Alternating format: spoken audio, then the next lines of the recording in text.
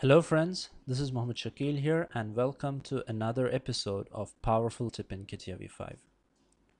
In this tutorial, you will learn how you can export the data of a section in an assembly to another CAD part file or DWG or CAD drawing, etc.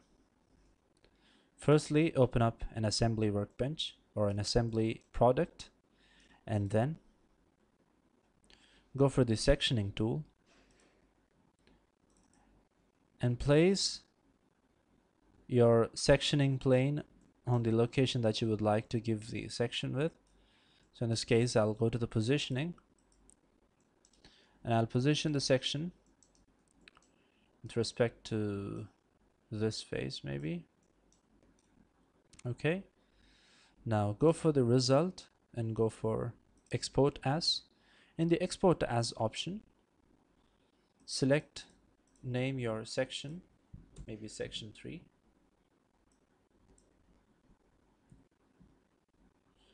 and save it as a CAD part file, and now click on the cancel button.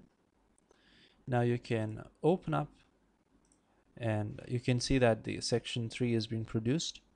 Let's drag and drop this and we can see that the section that we have just created comes as separate sketch.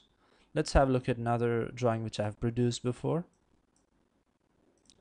So this is another drawing which is another section which is being converted to the CAD part file or exported to the CAD part file.